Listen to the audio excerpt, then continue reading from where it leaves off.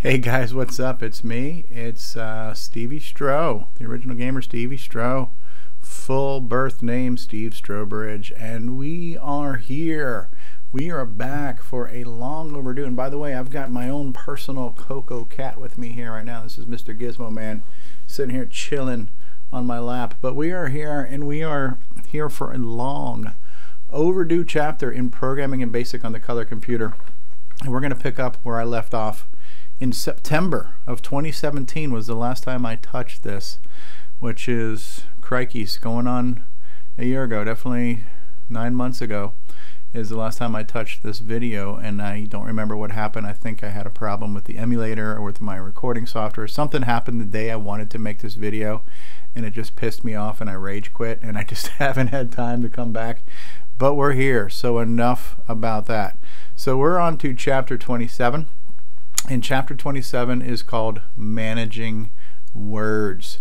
And it says here, in the last chapter, you used arrays to manage numbers. Here, you'll use arrays to manage words by editing, updating, and printing an entire essay.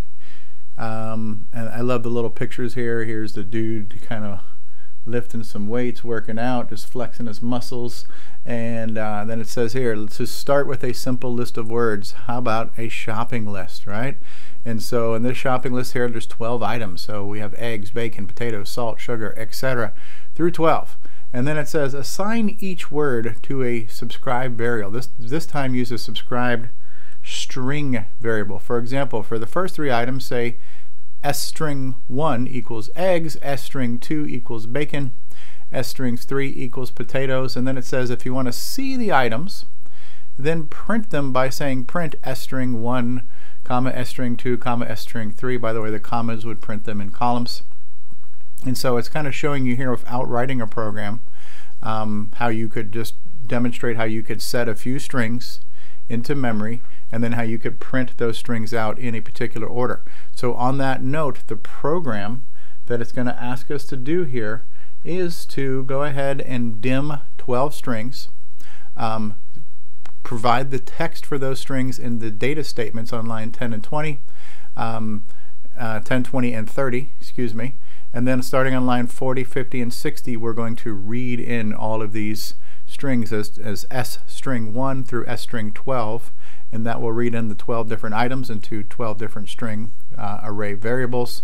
And then last but not least, it is going to print out the word shopping list and then print out all 12 items of that list. So let's see what that's going to look like. Now, what I did in more recent versions of this video series, I got a little bit smarter, and rather than having you guys watch me, and I still deal with the frickin' emulated keyboard issue, but instead of having you guys watch me type and listen to me think out loud, I got smart and I started typing them in advance, so we don't waste valuable video time with me just typing, because literally I'm typing the same crap that's in the electronic book that you could type yourself. But here's that program exactly as it's listed in the chapter. So we have dim S strings 12. Here's the data items for the 12 items in our shopping list. Here they are, starting with eggs, ending on juice. Here's the 12 times we're going to read those into an S string array. So S string 1 would be eggs, ending up on S string 12 being juice. Once we've read them in, we're going to print the word shopping list, and then we're going to go through a count loop of 12 and print out all 12 of those items. So let's run it and see how it works, and then bada bing, bada boom, there it is. Those 12 items that we put into data statements, we read each one into a different string array, and now we have them, and now we can print them out in sequential order or random order or any other order. But just getting back to what happened here, we started with data. The data statement says we're going to define some data for you to read in. So we have eggs, comma bacon, comma potatoes, comma salt, right? And each one of these, because it's not numeric, and because we're reading it in as a $sign, it's automatically being assumed to be text variables, so we don't have to necessarily wrap quotes around them like when we're printing it. The computer is going to assume that these are text pieces of data to read in. The comma is kind of the delimiter or the separator for these different pieces of information. And so this now becomes a one-dimensional array. So S string 1 is one piece of text, S string 2 is a second piece of text, and so on. And then we're printing those 12 pieces of text out from 1 to 12. Does that make sense? Well, I hope so. Okay, so now we're going to go back and look at the good book here and see what's next. Now it says do-it-yourself program 27-1, add some lines to the above program so you can change any item on the list. And I think I did that. So we'll go back, and that might be the program that I am calling 27-1. 27-1, whoops, I spelled it wrong because the frickin' real keyboard doesn't type the way a Cocoa keyboard types. Now I have to wait for that to time out. I have to spell properly. Load 27-1, program number 1. Let's list this out. 0 through 90. And the frickin' dashes aren't coming out. Alright, so we start off with the same thing. We then say eggs, bacon, lettuce, tomato. So the first 90 lines of the program are exactly the same. Let's list 91 through infinity. And but now, now I've added a line here. I've printed that line 32 times 13, so I've skipped 13 lines down. And I said, which item would you like to change? And this is all custom code because this is a DIY, so they're not telling you exactly what to do. They're leaving it up to your interpretation. And so I'm printing on a certain line on the screen, 13 or 14 lines down. I'm putting on the screen, what item would you like to change? I'm inputting a variable, a numeric variable called I. I do a little bit of validation checking here if you're out of range. So if you're less than 1 or you're greater than 12, then I'm going to go right back here and just ask you to do it again. If you do specify a number, then I'm going to print on line 14, what is the new item? And then for the new item, it's going to say, okay, so if I picked 4, it'd say new item 4. And then it would say, okay, now I'm going to input a new string. And I'm also doing a little bit of fact checking, where if you're double quotes, meaning empty, if you put in here nothing, or if you put in text that's more than 30 characters, which is longer than it'll fit on the screen, then I'm going to go back to line 130 and ask you again. However, if you do enter some valid text, I will then take whatever number you entered here for your input. So if you entered 4, I would replace S string 4 with the new string you just input. Then I go back to line 70 that lists out your shopping list. So this was all, you know, I had to make this crap up, right? So here's your first shopping list: eggs, bacon, potatoes, salt. Let's say you got high blood pressure and you don't want salt. So let's go to number 5, new item 5. We're going to put in Mrs. Dash, which is a salt alternative. As soon as I hit enter, boom, item number 5 has been replaced with Mrs. Dash for those of us with high blood pressure. Let's say you've got high cholesterol. You notice the theme here: as we get older, we seem to have lots of health issues, right? So let's say you got high cholesterol and you can't have cheese. So we're going to put in line number 10, new item for cheese. We're going to put in tofu. I have no frickin' idea why, but let's just pretend I know what I'm talking about here. So now we're going to put a slice of tofu on our sandwiches instead of cheese, and that'll taste real good. So let's say now you're also lactose intolerant. So now we'll go to line number 9, and now we're going to put in, we're going to say, well, we're going to take some soy milk instead of milk, right? And now I've just changed item number 9. I changed the wrong thing. I don't know what the heck line 5 was, but I just added Mrs. Dash. So number 4 instead of salt, maybe that was sugar. So for 4, we're going to say 4 is Mrs. Dash, and then 5 was probably sugar. We're going to say, you know what, we don't want to get diabetes and crap like that too. You notice the theme here, medical concerns. So in this case here, instead of sugar, we're going to say we want all natural stevia, which comes from a frickin' leaf and it tastes like cat piss, but it won't give you diabetes, kids, right? So now we got the stevia. I might have spelt that wrong. Don't really care. All right, everything else here is, well, you know what, eggs, high in cholesterol. So let's change those. So item number 1, we're going to call this egg whites. And then number 2, bacon. We're going to say turkey bacon. Healthier, right? Potatoes, I guess, okay, lettuce, tomato, bread, soy milk, tofu, fish, juice. Okay, this is a healthy shopping list. This is perfect for taking to Whole Foods, right? So what are we doing here in our program is that we are typing in a number, and the number is between 1 and 12. So if I type in 13, sorry, idiot, that won't work. If I type in 0, sorry, idiot, well, that, what if I type in -10, if I hit the right dash? That won't work, right? So when you type in a number, it's basically picking one of these 12 numbers in the array, letting you input something, and it's replacing that, and it's reprinting the list, right? So this is how you can modify basically a table of information stored in an array, already stored in memory, and just changing what's stored in one of those slots in the variables in your computer's memory. Awesome stuff, right? So now as we go back to the big book, and the good book as I like to call it, now it's asking for another program, do-it-yourself program 27-2. It says use a program to use an array to write song lyrics, and it wants you to enter in 4 lines of text, and then it's going to go through and do something, right? So I think that is which program is this? This must be now 27-2. Let's see if that's the one, and we're going to run this son of a biscuit here. Okay, enter 4 lines. Hi,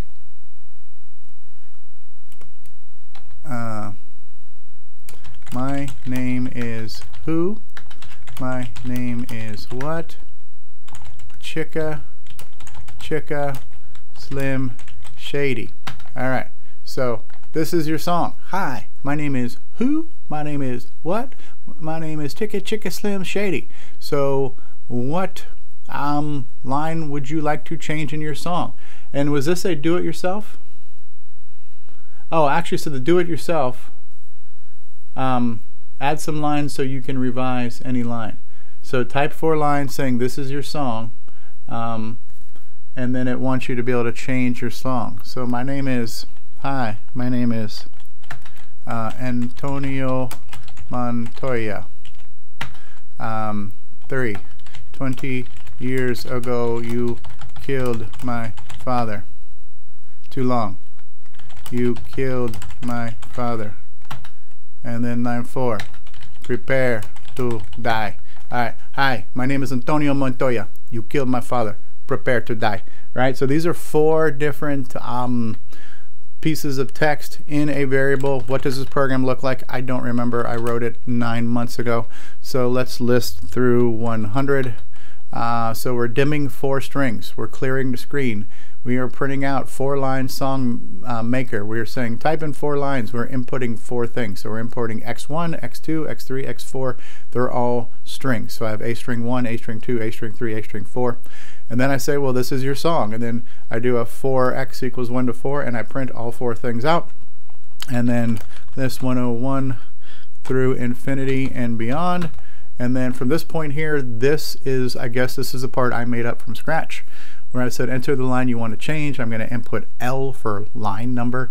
I do a little bit of validation here. If you're less than 1 or greater than 4, then go back and say, hey, idiot, put in a valid number. And then I skip a line and say, well, what is the new line? So if I pick line 2, I'm going to input L string. Again, a little bit of fact checking here, making sure it's not blank, making sure it's not too long because I don't want it to wrap off the screen. If you're too little or too much, I'll go back and ask you again. I will then replace a string L with your new line string. I'll go back to line 50. That will print out the list, right? So again, 4 lines.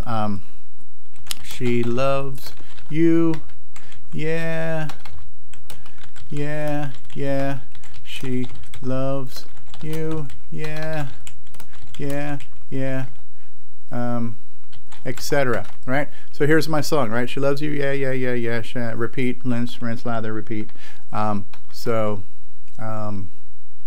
1, she just wants to be friends. 2, which means no sex. 3. Lots of cold showers. Yeah.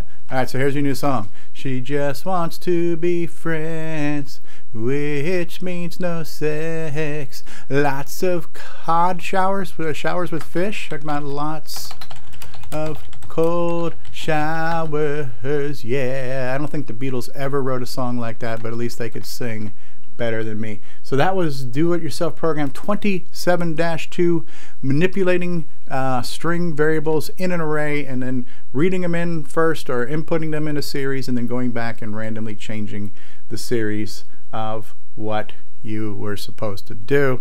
Again, that program, not too long, right? But it achieves the goal. So last but certainly not least, or I'm not even sure if it's last but not least, but next on the list is this. Now that you've learned how to use string arrays, it will be easy to write a program to store and edit what you type. Type in this program here. So I'm pretty sure I also did that one and typed it in advance. So let's make sure that that's the one. I think because this is the last program on my disk, so either that was the last one or I just even stopped typing in. So word proc is the next program, and this one goes to line 160. Where does mine go? Mine goes actually to, well, maybe I think I couldn't read the 6 and I typed it as a 180. So I think I've written the same program that's in the book. Let's find out. Type in a paragraph, press / when finished. This is a paragraph, and I think it's pretty awesome. How about you? Okay, now what does it say to press /? Okay, so it says your paragraph is, this is a paragraph, and I think it's pretty awesome. How about you? So everything I typed, it stored in a string and it reprinted my string. But how did it do that? I don't remember, again, because I wrote this 9 months ago, but I think it's actually here in the good book. So let's go back and look at this. So first thing we do is we cleared 1,000. So we cleared 1,000 bytes of memory for string space. We then created an array to store up to 50 characters. We then said, here's our starting message here. Type a paragraph, press / when finished. And then I said x equals 1. So we've defined a variable, starting this variable off on variable number 1. And then here's my loop starting on line 40. A string equals in key string. We're scanning for a key press. Line 50 says if a string equals nothing, double quotes, meaning no key is pressed, well then just go back to 40 and just keep looping and waiting for us to press a key. Line 60 says print a string. So whatever I typed, it's going to immediately display on the screen. Line 70 then checks to see if I pressed a specific key. It then says if a string equals quote / quote, then go to line 110, which clears the screen and prints out my paragraph. Line 80 is now storing the text. So it says a string x equals a string x plus a string, which is kind of funky, right? Because x started off as 1. And so as I continue to type, I am adding more to the same string. So a string 1 is where I started from. Because I didn't type in a period, everything is in a string 1.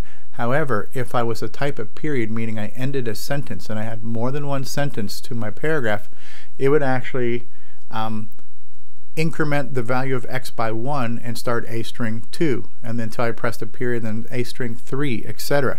I didn't even realize that because this isn't my program. I just did it from the book. But let's try it again. And let's make sure my listing is the same as their listing, other than my 180 was a 160, but that's fine. Doesn't matter. I'm not going to resave it anyways. But when I do this, okay, this is the first sentence, period. Okay, this is the second sentence, period.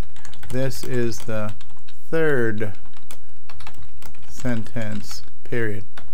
And so on. Period, enter, slash. And so now it printed everything back. However, if I want to see how, so that the variable x should be at least 4. So it started at 1, I typed in a period, it incremented to 2. I typed in a period, it incremented to 3. I typed in a period, it incremented to 4. So if I say print x, actually because every time I typed a period it's already on 5, which makes sense. So now if I say for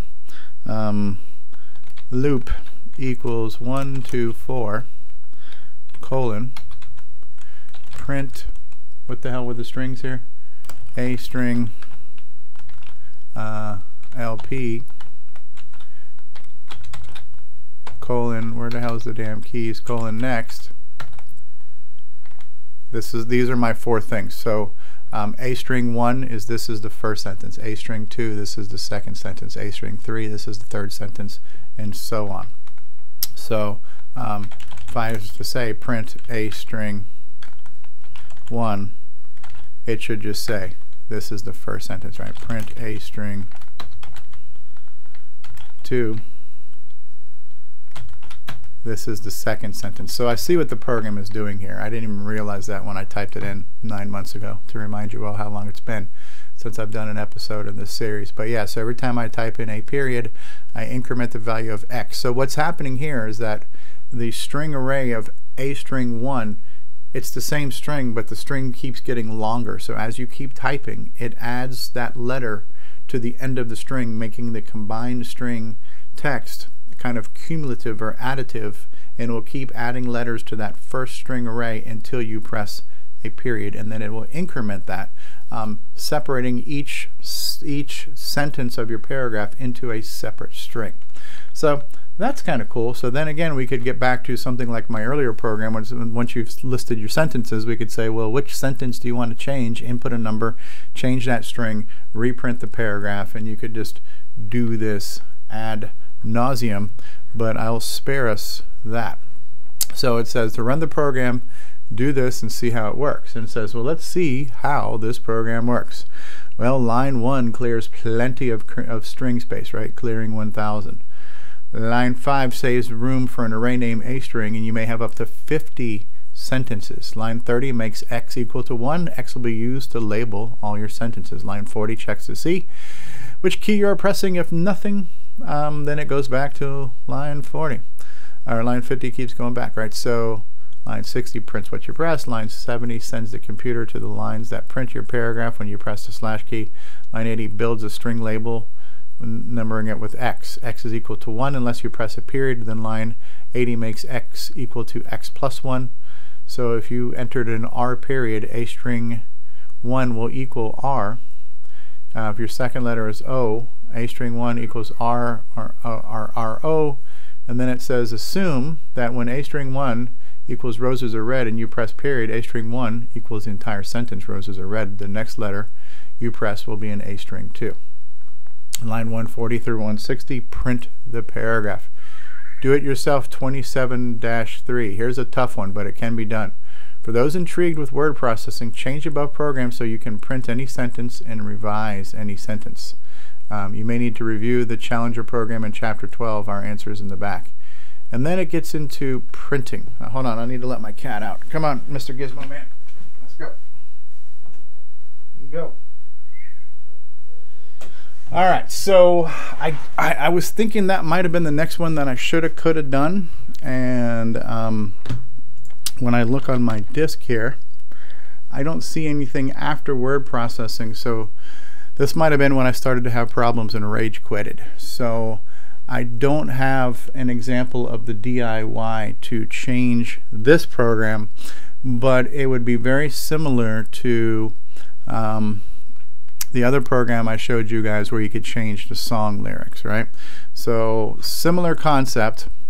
I'm just not going to do it right now. Not going to do it. Wouldn't be prudent.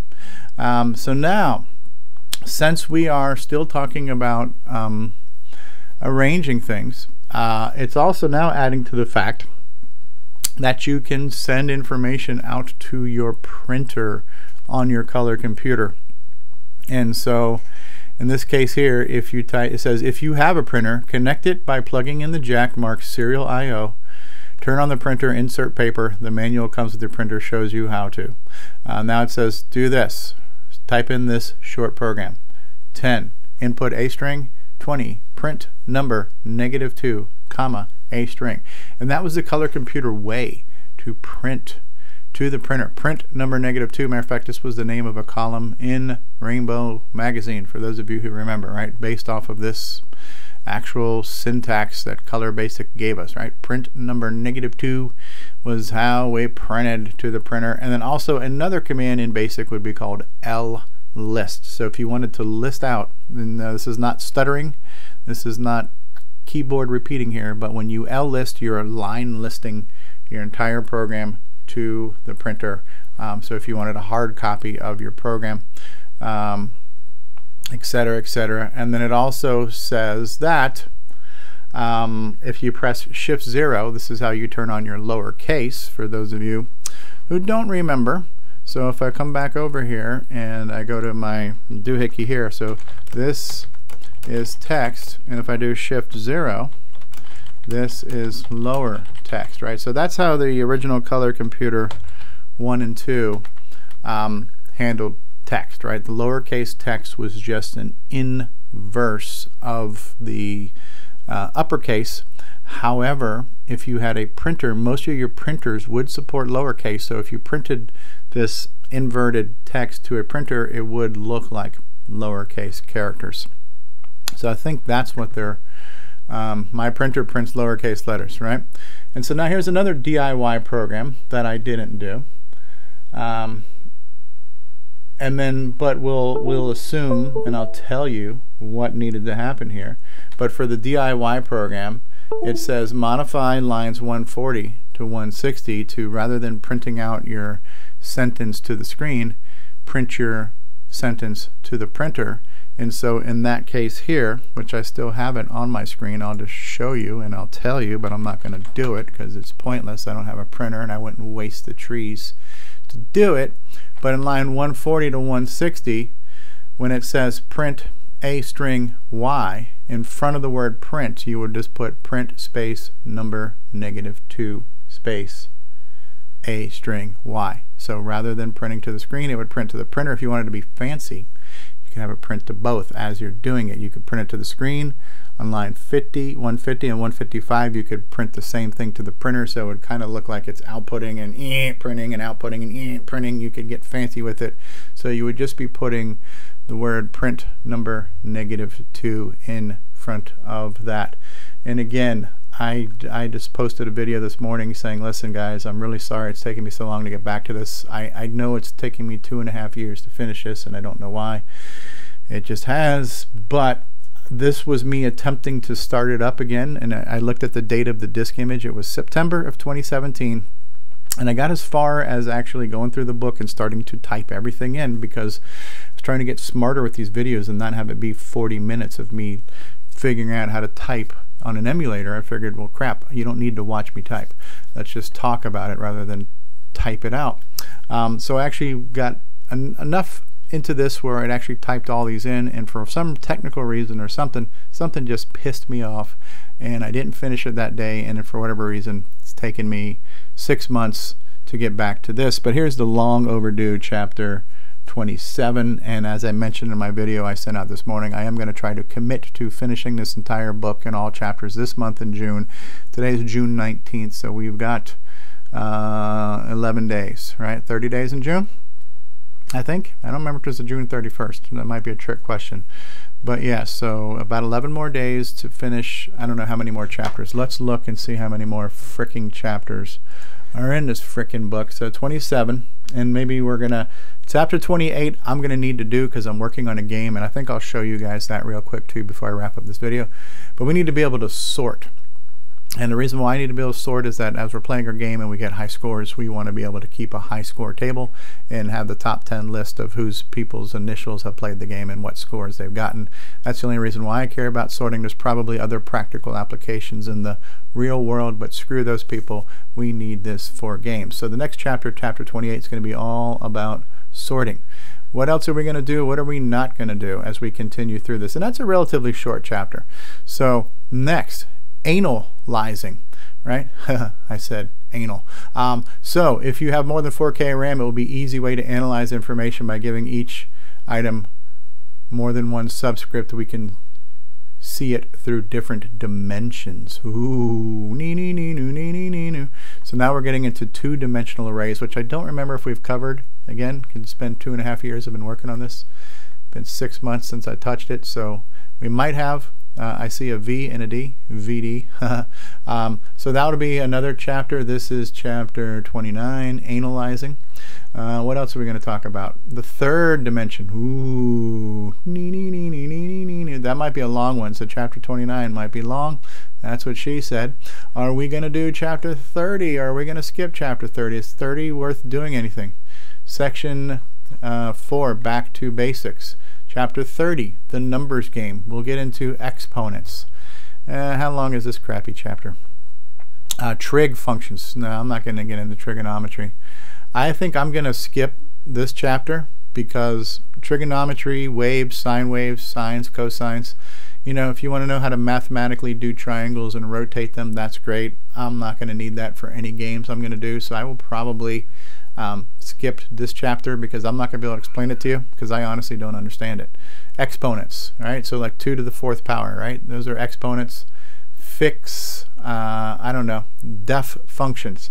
Maybe we need to talk about def functions. This is where we get into defining some stuff, and I think this is how you can get into loading assembly language concepts. I don't know. Let's summarize chapter 30. Square root. Computing a sine, computing a cosine, computing a tangent, computing an arctangent, computing a natural logarithm, computing a natural exponential, rounding a decimal to a whole number, and defining a function.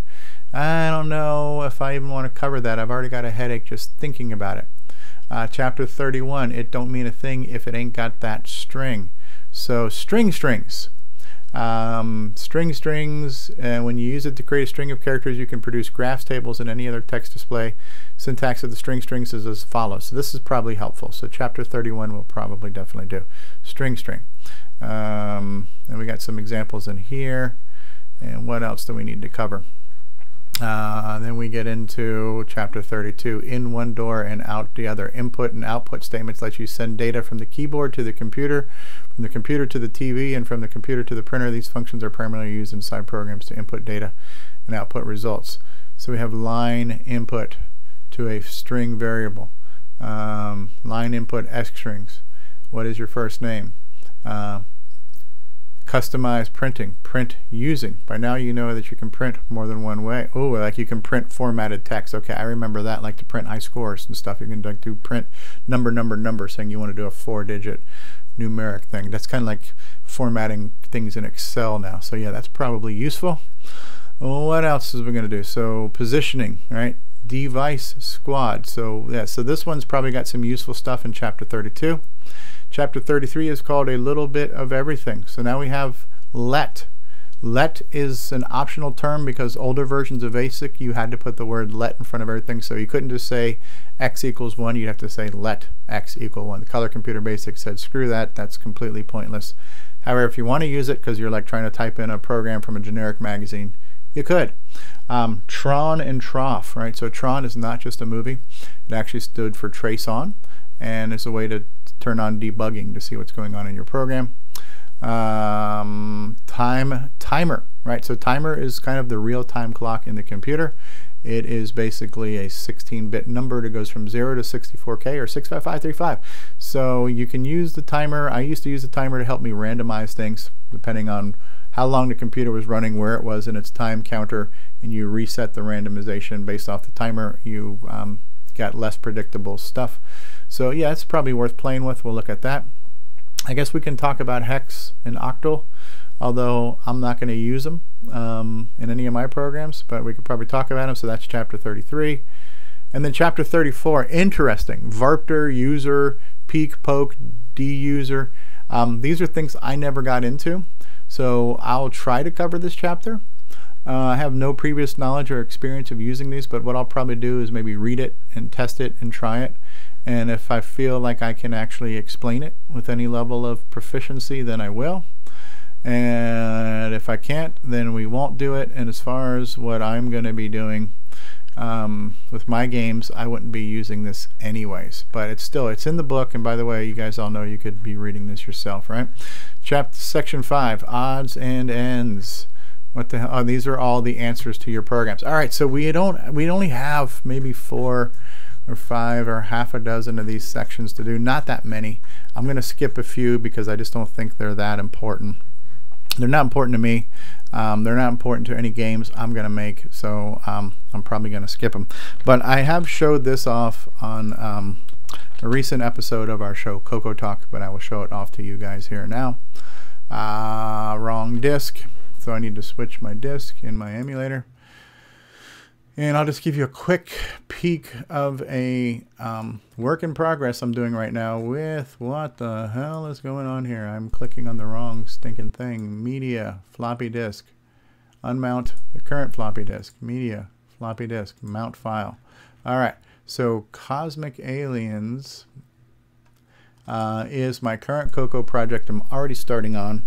So when I do dir, I will show you fonts H. I don't remember the difference in these fonts, but function call error in 9001. I don't even know what the hell is going on with this frickin' program here. Dude, I don't know. Screw it. I'm not going to try to figure out why.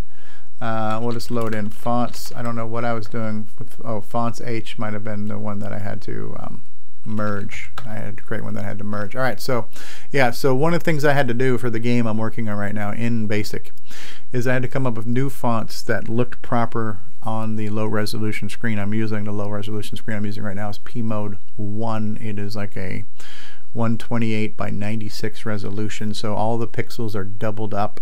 So it's a double wide, double tall, super big square blocky pixel. And the original fonts I wrote in a previous demo were really written for P mode 4. They look good in P mode 4. They didn't look good here. So I came up with a ultra tight looking font that looks good on a low res screen. So I had to redesign these fonts, kind of debug those, and then write a little routine to be able to display these fonts on the screen. So there's that. And then I've been working on my Cosmic Aliens game and the latest version right now, which is still a work in progress. I got more things to do, but I will just show you guys what I'm working on right now. Aliens 05, latest version. And it's, listen, this is in BASIC. There's no pokes going on here. It's going to be running slower than dog crap, but it's my little baby, and I'm going to see if I can't raise this bastard. So, it's getting the information. It's now preparing the screen for us to see, and then boom, here's the screen. Now, I don't think I plugged in a joystick, so I won't be able to show you off. But what I can do here is I actually can, with the joystick, move my little spaceship from left to right, and I can fire a shot. The graphics I drew with an editor that Paul Thayer gave me. So what you see at the beginning of the program is basically the screen from the editor where I created all these different characters. So those get loaded in, and as these little yellow squares start coming across, this is me getting these into arrays. So I'm using the get put function that I demonstrated around chapter 19 or so. And just for myself, I actually inverted them to kind of highlight them as I was going across, showing that I got everything.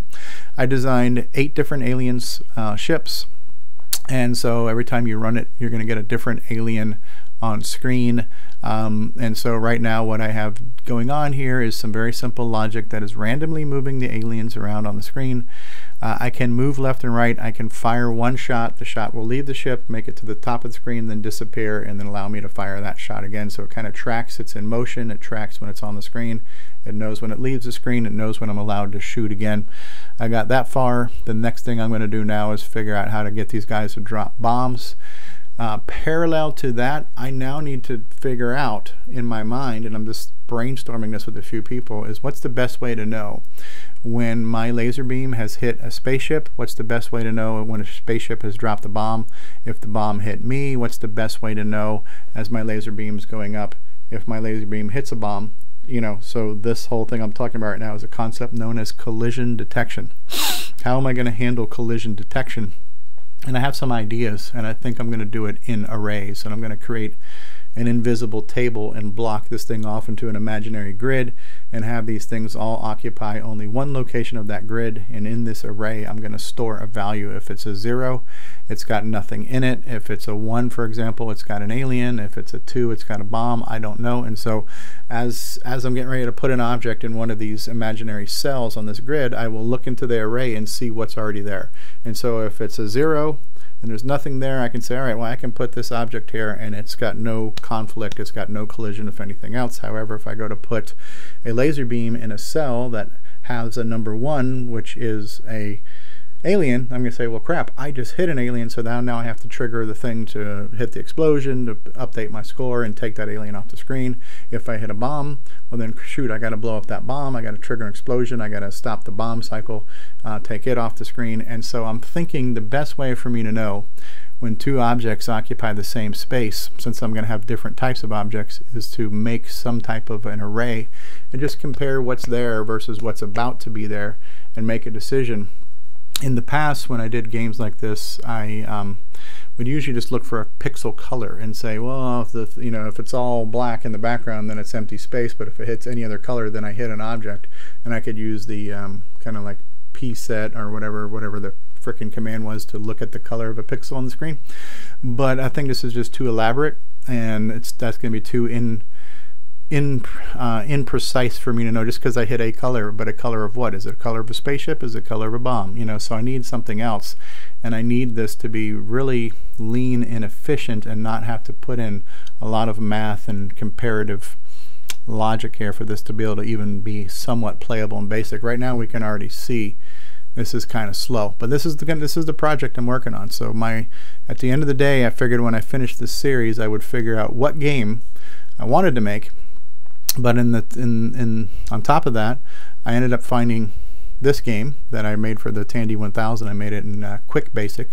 For the Tandy 1000, I found one of the versions that was posted to a bulletin board in 1989. I have a playable version of that, but I don't have the source code, so I don't remember how I made it.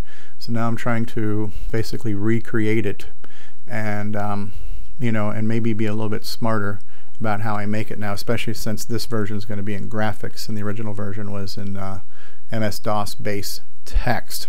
So here we go. I actually finished a chapter in Programming in Basic. I don't remember how long it took or how long I've been doing this. Whatever, it's done. I did it. All right, so this will get posted today. Again, today is June the 19th of 2018. And my goal and my commitment and my plan is to finish the entire book this month in the next 11 days.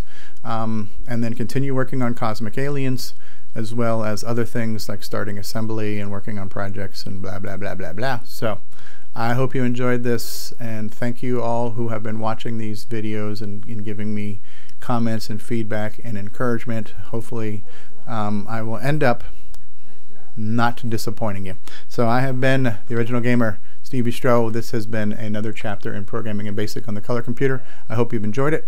If you don't already know about our Color Computer website, it's imacoconut.com. Frickin' wife talking on the phone in the background. Frickin' wife.